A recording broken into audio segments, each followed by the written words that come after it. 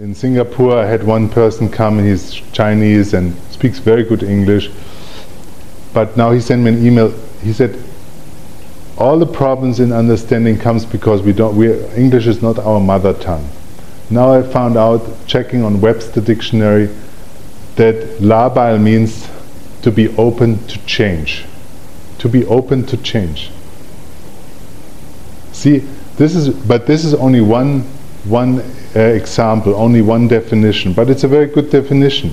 In other dictionaries it says labile means not stabile. Not stable, but it helps you nothing. But to be open to change is a good definition, but it's only one. So now, when you have somebody coming to you and you want to look at him from this new understanding of health and disease, you're not checking his supplements levels. You're not checking if he has maybe some bacteria. You're not checking if he has had all the necessary vaccinations. You're checking, what are you checking if you're coming from this new kind of understanding? It doesn't sound so big, but it can change completely your life. What are you looking at then? What are you searching for in a person, in a client that comes to you? If you practice medicine from this point of view, what are you searching for? Yeah, but that's again just a word. The information, now we know it's information, but what are you actually practically looking for? Willpower? Willpower? Yeah, but let's say there's somebody that has a lot of willpower, doesn't mean he's not getting cancer. Of course, most people who have a lot of willpower, they are the most number one people who get cancer. Yes? So I tell you also why. But now what are we looking for? Just based on this. Yes? Are they open to change? Are they open to change? And this is exactly another word for, are they open to the dynamic labile equilibrium in some area?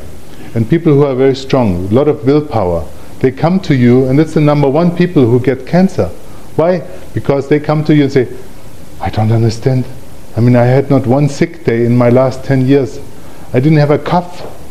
And now you tell me I have only 3 months to live?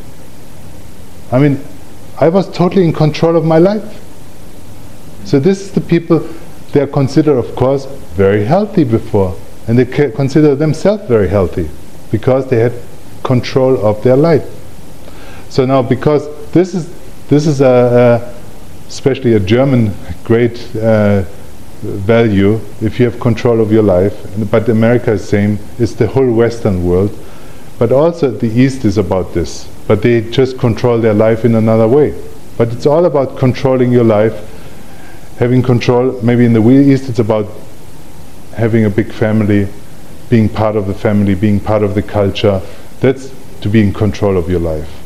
Yes? So it's just different ways, but this really combines the East and the West, that they believe when you're healthy, when you're stable, when you're in control, when you know how to make your future more predictable.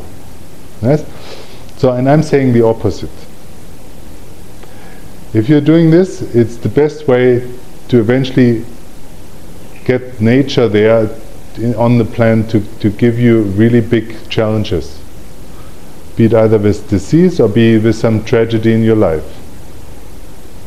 Because the ultimate health for me is being open to change. Yes. So open to change, you don't have open to change unless you have willpower to be open to change. Well, this is I question this. I question this. You see, you think if you, and that's the German way. The German way, I tell you, the German way. You can be only open as much as you know. In the end, you will be in control. In the end, you can be open as much as you know. In the end, if something attacks you, you know and have the power to deal with it.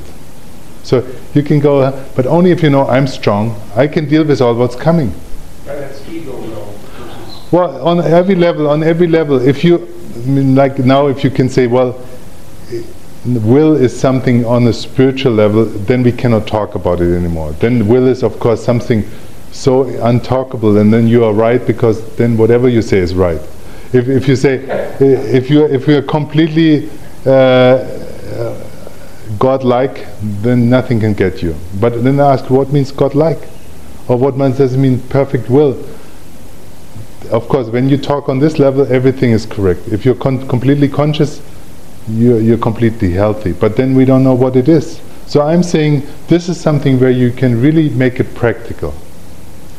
And when somebody comes to you and you check is he has a lot of willpower, because maybe he wants his financial healing, yeah? So he's completely in control of his financial health. He had never had a time where he was broke. Never had a time of really having to beg for anything. So he had a lot of willpower from this point of view. So you can say he's healthy.